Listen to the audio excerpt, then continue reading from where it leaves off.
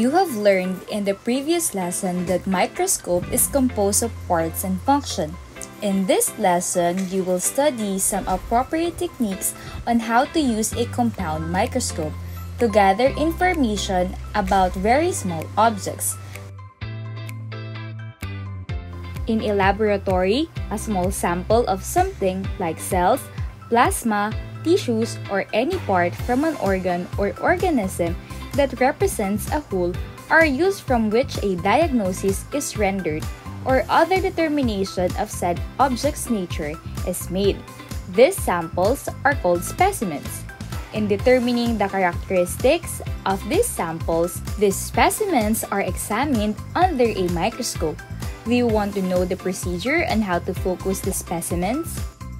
When carrying out activity using a microscope in the laboratory, there are necessary reminders that you have to observe and follow carefully. Carry the microscope with your both hands. Grasp the arm with one hand and place the other hand under the base for support. Second, put the microscope on a table with the arm towards you. Do not touch the glass part of the lenses with your fingers. Then, use only a special lens paper to clean the lenses.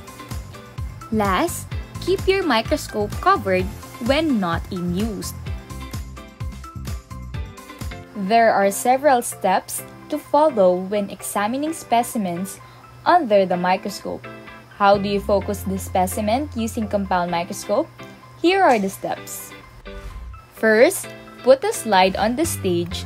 Position the specimen over the opening on the stage and use the stage clip to hold it in place.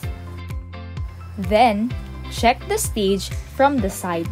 Slowly turn the coarse adjustment knob to low power the body tube until the low power objective almost touches the slide.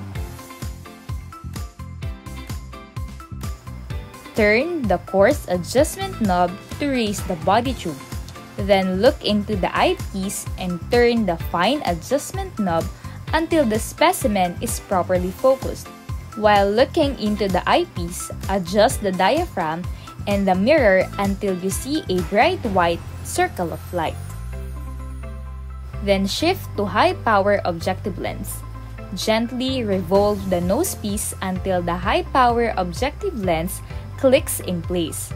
Be sure that the lens will hit the slide. Next, rotate the nosepiece until the low-power objective lens clicks into place. The last step is look into the eyepiece and gently turn the coarse adjustment knob until you get the clear focus of the specimen. The compound microscope may contain 2 to 3 objectives.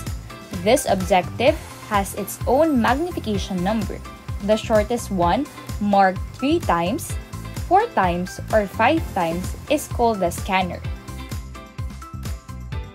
The low-power objective is marked 10 times or 12 times, whereas the high-power objective is marked 40 times, 43 times, or 60 times. The total magnification with which you are viewing the object can be calculated by multiplying the magnification of the eyepiece lens by the magnification of the objective lens you are using.